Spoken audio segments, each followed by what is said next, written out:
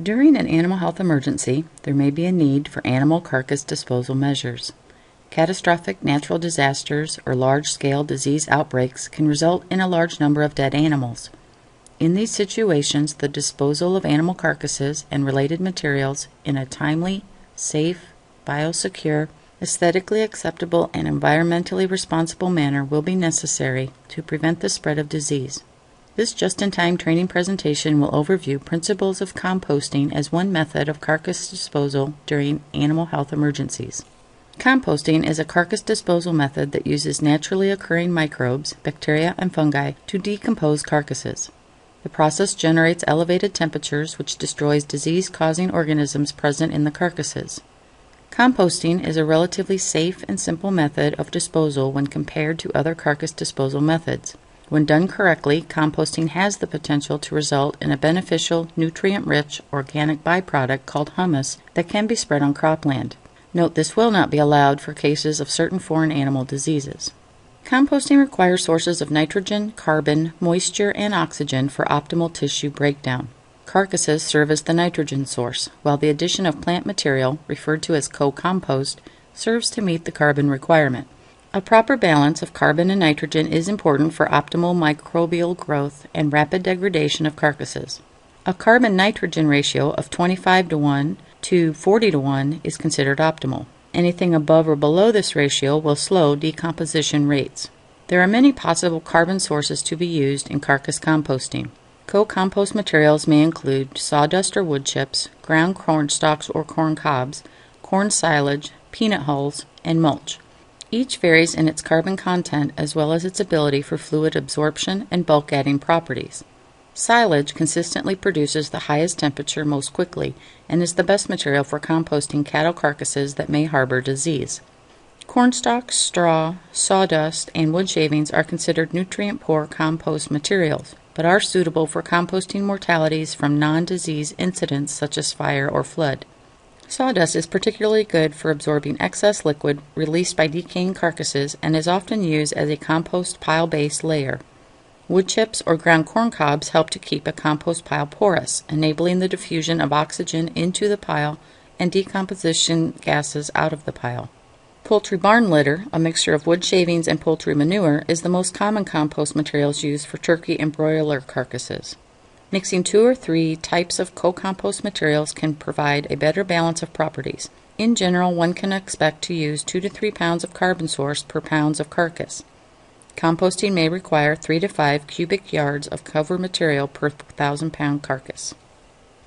The moisture content of the pile is another crucial element for the composting process. Lack of sufficient water will impact the survival of the decomposing bacteria. Moisture should be in the range of 40 to 60%. Lower levels of moisture will still allow for degradation, but at a slower rate, while higher levels of moisture will fill in air pockets in the compost pile and decrease oxygen presence and airflow, also resulting in slower degradation. The compost should be moist but not soggy. If moisture can be squeezed from a handful of compost material, it is too damp. For successful composting, oxygen is also necessary to maintain an aerobic environment for the rapid growth of decomposition microbes. A 5% oxygen level is ideal. If oxygen levels drop too low, anaerobic or low oxygen bacteria will become more prevalent. This can result in greater production of odorous gases. The oxygen available for composting is dependent upon the porosity of the pile. Aeration of compost materials may be forced, active, or passive. Forced aeration involves a mechanized method using large fans and ductwork. Active aeration uses mechanical turning of the composted material. It is important to avoid pathogen dispersion by these two methods. Passive aeration involves air exchange within the compost pile, either by diffusion or aided by the wind. Fresh air is pulled into the lower portion of the pile as heat takes gases out of the upper portion of the pile. Properly shaped piles using gas-permeable co-compost materials will allow natural diffusion of air into the pile and gaseous decomposition products out of the pile. Using coarse textured materials such as wood chips or chopped corn stalks on the bottom layer encourages natural airflow. The composting process consists of 2 phases, an active phase and a curing phase. The first phase, or active phase, is an aerobic, oxygen-dependent process. Adequate aeration and moisture during this phase is vital to maintain uniform temperature and promote rapid degradation of carcasses.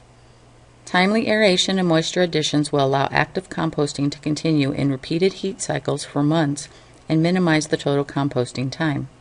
This phase of the process generates high temperatures. Heat is an important byproduct of the bacterial activity occurring in the pile, which helps to kill disease-causing microorganisms and results in a large reduction of biodegradable solids. The volume and weight of the pile can decrease as much as 50%. The degradation process will decrease pile porosity and subsequently limit available oxygen due to the lack of air spaces. Co-compost material will also settle during the degradation process. This may result in cracks or openings in the pile, allowing scavenger or insect invasion. Extra co-compost material should be kept on hand to add to the pile to handle these situations. The desired core temperature of the compost pile is between 135 to 140 degrees Fahrenheit. Depending on the size of carcass biomass, this temperature should optimally be maintained for a length of time. For small and medium-sized carcasses, the active composting period may be up to 3 months before the pile is turned. However, for a large carcass, the active composting phase may be up to 6 months. Following the active composting phase, additional time, days to weeks, may be needed for small and medium-sized carcasses to complete decomposition, while large carcasses may require months. Phase 1 ends when the soft tissues are degraded and the bones are clean. Following the first phase, partially composted material is moved to a secondary bin or location for the curing phase. This mechanical movement also serves to break up the pile, redistribute excess moisture, and introduce a new oxygen supply. Caution should be taken when turning piles during a disease outbreak situation, as this may increase the risk of generation and release of airborne particulates that carry infectious microbes. The second phase, or curing phase, generates lower temperatures, 77 to 86 degrees Fahrenheit, and slower biochemical reactions. Aeration during this phase is not as critical. Bulk density is reduced by 25%. Time to complete the second phase is dependent on carcass size and can vary from 10 to 240 days. The finished product, called humus, appears dark brown to black and is free of unpleasant odor when turned. Overall, the decomposition rate of intact carcasses in properly managed compost piles is about 2.2 pounds per day. Each compost batch should undergo a minimum of 3 heat cycles, with temperatures over 130 degrees Fahrenheit before final utilization of finished compost. It is important to monitor the nitrogen, carbon, oxygen, and water parameters, as well as temperature frequently throughout the process. The temperature of the compost is a major factor to consider as it plays a role in destroying pathogens. It should be noted that temperature will not be consistent throughout the pile. The surface or external area of the pile, referred to as the cool zone, will be cooler than the core. Creating a thick layer of compost material helps to retain heat, which is favored by the aerobic microorganisms, in addition to promoting rapid decay and sufficient airflow. Typical internal temperatures can range from 120 to 150 degrees Fahrenheit. Long stem thermometers should be used to record the internal temperature of the pile, so that necessary measures can be taken should it fail to meet recommended standards. To assure that recommended times and temperatures are reached, carcasses should be composted within 24 hours of the animal's death and should not be allowed to freeze, as extra time and heat will be required for thawing before decomposition can begin. Also, while a well-constructed compost pile will not be greatly influenced by weather conditions, warmer weather can result in faster carcass decomposition. Conversely, it may take longer in colder conditions. The process of mixing or turning over a compost pile may not be essential. However, it does help to accelerate decomposition by breaking up the pile and redistributing any pockets of moisture that have formed. Turning should occur when the compost pile temperature exceeds 140 degrees Fahrenheit or drops below 90 degrees Fahrenheit.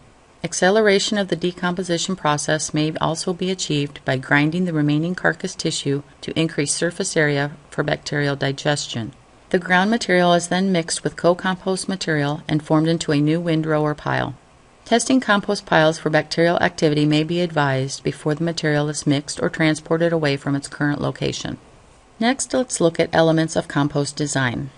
Composting may take place indoors or outside. Indoor composting has been widely used by the poultry industry for bird mortalities. Indoor composting is less affected by weather events, ambient temperatures, and seasonality. The compost piles are more protected from wind, scavengers, and drying conditions, providing ease of control over temperature and moisture levels. Challenges involve space limitations, restricted space for moving heavy equipment, and decreased naturally occurring moisture and airflow. Indoor composting also requires prolonged management, maintenance, and monitoring. Outdoor composting is typically used for larger carcasses. Site selection is critical. Select well-drained locations that are located away from public areas, animal production areas such as water troughs and stock tanks, and ground and surface water sources. The site should be well vegetated to reduce the environmental impact. The vegetation will soak up pile leachate and keep it from draining into the water table or running off into surface water. Choosing a site where the soil contains some clay can provide a less permeable surface to place the piles. On-farm traffic patterns, equipment access, animal housing, feedstuff storage and movement, and adequate space are additional considerations. The composting process is very sensitive to environmental moisture, therefore outdoor compost piles should be covered with a tarp or roof to minimize excess pile wetness and subsequent prolonged composting times. Covering carcasses with sufficient co-composting material also minimizes the attraction of flies and scavengers.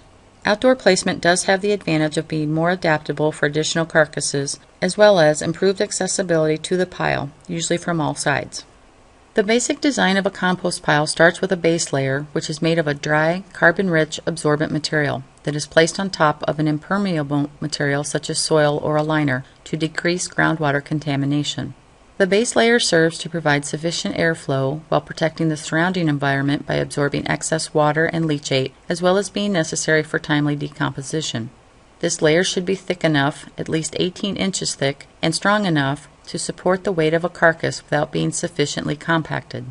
The heavier the carcass, the thicker the base layer should be. Examples of excellent base materials are ground hay or straw, sawdust, nut hulls, or finished compost. Next, the carcasses are placed on the base layer at least 9 inches away from the edge. Tractors or skid loaders with buckets or forks on the front are common methods of moving large quantities or large-sized carcasses during the compost process. Carcasses can be composted whole, or to speed the process can be ground and mixed with co-compost prior to pile formation to improve microbial activity and decomposition. Whole carcasses should be lanced or vented to minimize bloating of the carcass and the accumulation of decomposition gases. If a zoonotic disease is suspected, lancing of the carcasses should be avoided or minimized. Whole carcasses should be positioned so they do not touch each other. Too many carcasses in one spot leads to localized wet spots and poor decay. Carcasses are then covered with 4 to 6 inches of co-compost material and surrounded by at least 12 inches of moistened, well-mixed co-composting material. Incomplete coverage can lead to insect and scavenger problems. Layering of carcasses and co-compost material continues until the bin or pile is 5 to 7 feet. In a properly operating compost process, new material added to the bins reaches temperatures of 120 to 150 degrees Fahrenheit within 24 to 48 hours. For the co-compost cover layer, silage is better in cool weather as it can insulate heat higher than most other materials. Ground corn stalks are twice as permeable as silage and have a higher potential for heat loss, so work well in warmer weather. Using strong, porous structural materials for the outermost cover layer will serve to aid in absorbing excess moisture from the surroundings before it deeply penetrates the pile and prevent leachate from seeping out and contaminating the environment. At the same time, it will still promote the desired airflow pattern of oxygen in and ammonia gas out. To reduce odor and predator access even further, place a covering layer or biofilter of absorbent co-composting material over the entire compost pile. This can serve to deodorize gases released from the active pile, maintain proper moisture, pH, nutrients, and temperature, and enhance microbial activities of the pile. Thermometers should be inserted throughout the pile to monitor and confirm pile temperature. Whether indoor or outdoor locations are selected, compost piles can be formed in bins, in open piles, in overlapping piles, or in windrows. Bins are most commonly constructed from treated lumber or concrete. They may be 3-sided or equipped with doors or drop-board fronts to allow for easier access. Generally, multiple bins are constructed to allow for movement and mixing of the pile during the composting process. These secondary bins can also be used for holding extra co-compost material for easy addition to composting piles when needed. Carcass placement follows the basic design previously described. Base layer, carcasses, co-compost. Carcass size will influence the overall area necessary for bin construction. Bin width must also be large enough to provide the farm machinery used easy access for loading and turning the pile. Carcasses should be placed at least 9 to 12 inches from the edge of the bin. Bin composting is beneficial because it decreases the risk of materials being scattered by the wind or predators and is particularly good at retaining heat to encourage rapid decay. A conventional pile or windrow composting system is a better method for large animal carcasses. Piles and windrows are generally constructed in the open on compacted soil or a concrete floor. Walls and roofs are not generally used, thereby making ease of access to the pile easier. Windrow composting involves making smaller but longer piles on the ground. The overall size of the windrow will be dependent on the size of the carcass it is encasing. Small and medium-sized carcasses can be placed in layers in windrows, but large carcasses need to be placed in a single layer. The cover layer for these methods should be thicker than when using a bin, since windrows and piles are more prone to erosion from weather and invasion from scavengers. One of the benefits of composting is the end result of nutrient-rich material that can be spread on cropland. Certain considerations need to be made before this is done. Practice of spreading the compost on fields is dependent on carcass disease status and decomposition effectiveness. The carcasses of animals euthanized because of certain foreign animal diseases cannot be spread onto fields because of the constant risk they are assumed to hold. Other diseases infecting animals may require that the compost pile reach specified temperatures in a recommended period of time if they are to be used as a recycled fertilizer. Decomposition is also not considered complete until the flesh and other soft tissue is fully broken down. If large bones are still present in the compost pile, as is frequently the case with large animals, they should be buried before distributing the compost material. This will help avoid damaging tillage equipment and attracting scavengers. Since different cropland has different nutrient requirements, a sample of the compost product should be tested for nutrient presence and levels. Another option of utilizing the nutrients from the final product of composting is to reuse it as a cover material. This will only be effective if moisture levels are adequate and the same compost product is not reused too many times. Now let's look at some of the final considerations regarding composting as an animal carcass disposal method. Composting is an on-site process that reduces biosecurity risks associated with transporting carcasses to additional locations. However, off-site carbon sources may still need to be obtained. Composting is an adaptable process, and the pile length can be increased to accommodate additional carcasses. Another benefit of composting is the end result of nutrient-rich materials or humus that can be spread on cropland. Note this will not be allowed for cases of certain foreign animal diseases. States may vary in their acceptance of composting procedures or may regulate the composting parameters. Be sure to check for any local, state, or federal regulations associated with animal carcass composting before beginning procedures. Management of compost piles is important. Frequent checks are needed to monitor temperature and the condition of the compost pile. Maintenance may be needed in addition of extra cover materials if parts of carcasses become exposed, excess moisture accumulates, or odor develops. Record keeping is also essential when composting. Information recorded should include the start date of each compost batch, the date and quantity of dead animals or additions, and the date the compost material was aerated. Additionally, the internal temperature of each active compost batch should be measured at a minimum once a week and recorded. During an animal disease emergency situation, biosecurity measures when composting will be of the utmost importance to protect against the spread of disease, as well as reduce any risks to environmental, public, and responder health. All responders should wear appropriate personal protective equipment when handling and working with carcasses. Any movement control procedures for personnel or vehicles must be followed. Any equipment or vehicles used for carcass disposal activities must be cleaned and disinfected following their tasks. Site security will also be important. Access to the disposal site should be limited to only those necessary to the response procedures. A logbook should be maintained to record vehicles and individuals entering and exiting the disposal site. Warning or restriction signs should be posted in an obvious location at the perimeters and entrances to the disposal site to discourage unauthorized visitors. The public's perception of carcass disposal procedures is of utmost importance. Media may be helpful in raising public awareness with appropriate messages. However, disposal sites should be protected from media personnel and the public. Care should be taken to limit photography and video. For more information on carcass disposal issues during an animal health emergency response, consult the USDA FAD Prep Guidelines and Standard Operating Procedures on Disposal. Information provided in this presentation was developed by the Center for Food Security and Public Health at Iowa State University College of Veterinary Medicine through funding from the Multi-State Partnership for Security in Agriculture.